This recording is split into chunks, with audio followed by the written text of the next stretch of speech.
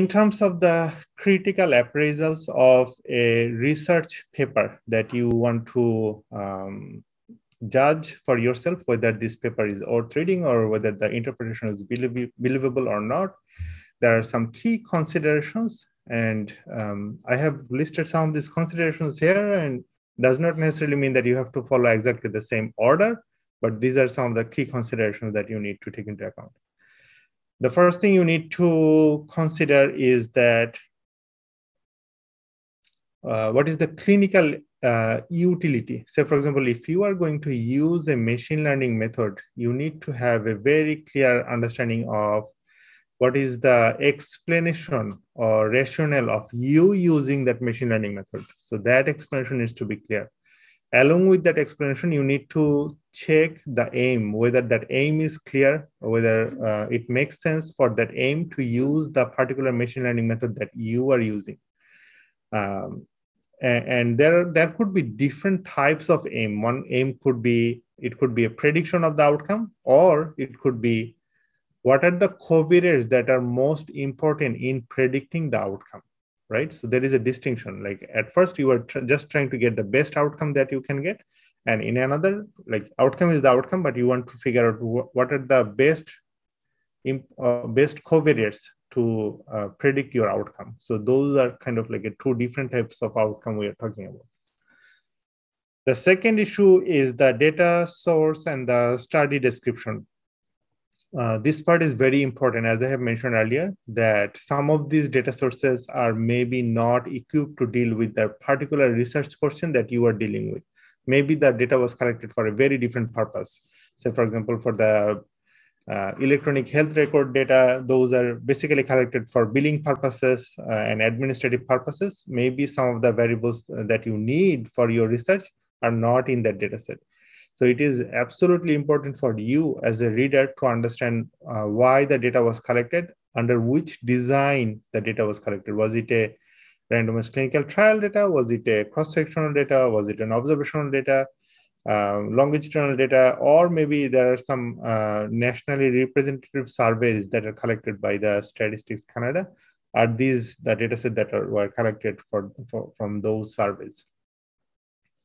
Along with the data design, you also need to know when did the study start, when did the study end, what was the baseline or the index date. That is absolutely important for you to properly design any kind of study. Like, what do you consider as a baseline? Usually, baseline is a time where everybody is sort of comparable with each other, and that you want to be your baseline for your study.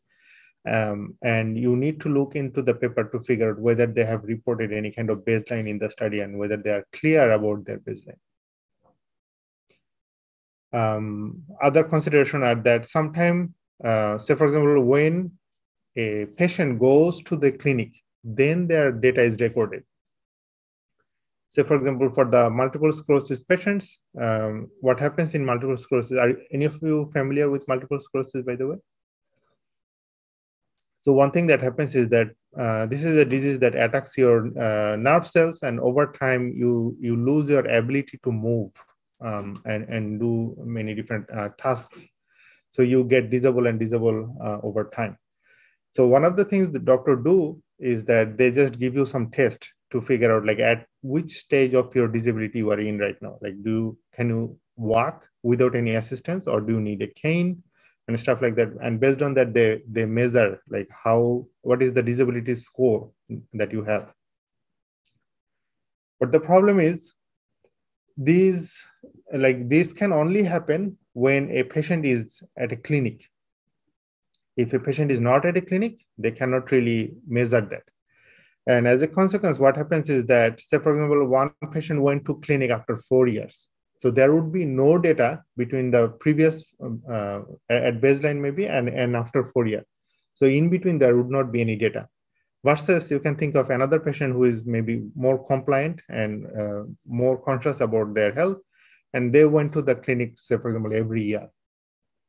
So what then happen would that in the same data set, the second patient would have data set in every year, whereas the first patient would have like really data that are measured at a long distance. So as a result, what will happen as an analyst, when you try to analyze the data, for one patient, there are more frequent data. For another patient, there are less frequent data. And this is kind of like a missing data problem that you are having. So you need to, as an analyst, then you need to make a determination of what can you do with this missing observation thing. Do you want to improve them? Do you want to get rid of them? Like what is the decision that you want to make? So in the paper, it also needs to be very clear about what is the target population. Why this target population is important? Because you obviously want to make a prediction. You want to make a generalization of your results, right?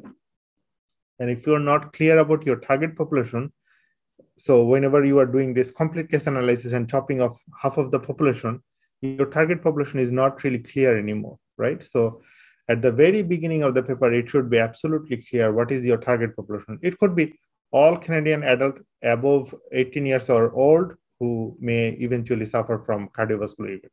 It could be as simple as that, but it needs to define that somewhere in the paper. All right. Then we talk about analytic data. You do have to understand that analytic data is something that the analyst will use to build their model. So that has to mirror some way the true target population that it is trying to target, right? And that is why you need to be very clear about the inclusion and exclusion criteria. If you are dealing with pregnant women, and then you are having all sorts of male in your data set, and you are just imputing whether they were pregnant or not, that is simply not going to work.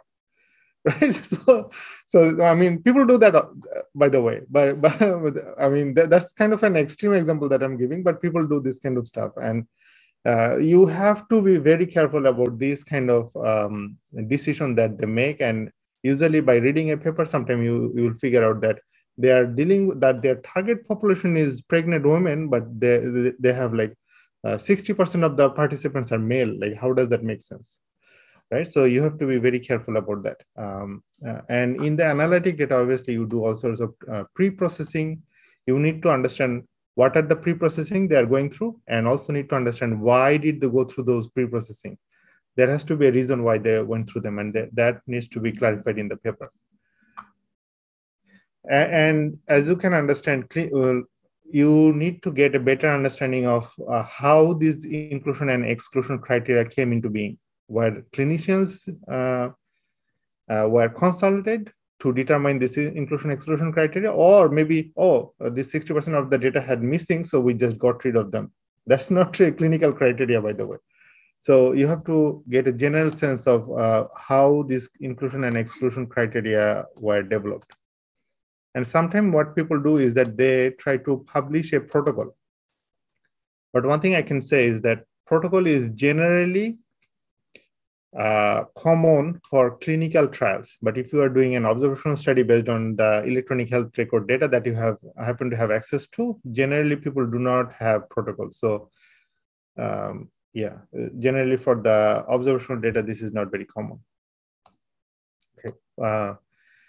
You need to have a very good understanding of the data dimensions and the split ratios. That means that total sample size, analytic sample size. So what is the difference between total and analytic? Based on exclusion criteria, some of the patients will be excluded, right? And the analytic data would not include those excluded patients. And then you have the training, tuning, testing data size and stuff like that, all sorts of things that the paper should be very clear about what were the ratios or the data sizes when they were doing this kind of stuff. For the outcome model, like what kind of outcome data we are dealing with? Are we dealing with soft outcomes? Are we dealing with hard outcomes? And what was the gold standard based on which this outcome was developed? So for example, if your outcome is some sort of mortality, you obviously know this is a hard outcome and there is not much you can do to improve. But if you are dealing with a soft outcome, maybe try to think about whether, if you are doing the analysis, maybe try to think about whether there was another measurement that you could have used that would have given you better prediction model development process. Okay. Other than the outcome, you could still have the features. What are these features? These are basically the covariates, and these covariates are you need to have a general understanding of how these covariates were selected. Were they selected based on some sort of p-value approach, or maybe the analyst was diligent enough to go to the clinicians to consult which covariates should be included in the model, and they talked with the subject area expert. Whether there was any transformation that was done, whether there was any baseline characteristic table that was presented in the table. So that would probably give you a better understanding of the characteristic of the variables that were used. If there was any missing data, how much of the data was missing, what was done with the missing data, and what was the end result. Machine learning model choice, that basically means that rationale of the model choice, like why you chose the model that you chose. Was there a reason? Was there like multicollinearity going on? Was it hard to find the interactions and stuff like that? And if you are using a parametric model, basically, then you have to be very careful about saying what was the model specification. So age plus sex plus income plus the other variable and stuff like that. So all of these things that needs to be very clear in the model. And whether there was any polynomial term, whether there was any nonlinear terms like, so basically polynomial would be a nonlinear term and non-additive would be the interaction terms, and whether those terms were used in the model. And depending on how many covariates you have used, that would dictate how many parameters you have. So for example, if you have 5 covariates, then you, including the interaction term, you would have 6 parameter. And if you have one more interaction term, then you would have 7 parameters and things like that. Machine learning model details. So if the model was tuned, you need to know what were the tuning parameters, the hyperparameters that were used, what exact tuning hyperparameters were used, and decided how did they come up with the hyperparameters and whether the hyperparameters were provided in the paper. The next point is, how did they address optimism problem? Did they do any kind of cross-validation, split sample validation, any kind of internal validation process? Did they do any kind of internal validation process? They need to talk about that. And in terms of generalizability, like, did they do any kind of external validation? That means what? Like, not even using the same data or same type of data. They were trying the data in a different, maybe geographical location or a different time location when the data was collected. In terms of reproducibility could be in terms of 3 different ways. Sometimes it is hard to reproduce even the model when say, for example, you are using the deep learning model and the weights are different. Sometimes even the reproducibility can be different.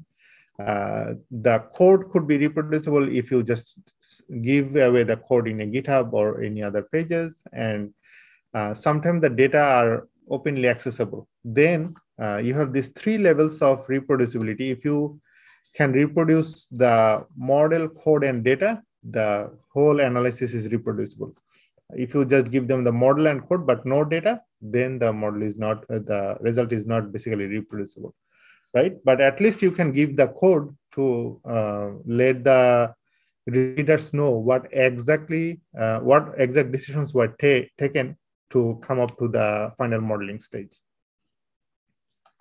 And interpretability means that it's not just some data scientists that came up with this model. Some clinicians were consulted for this.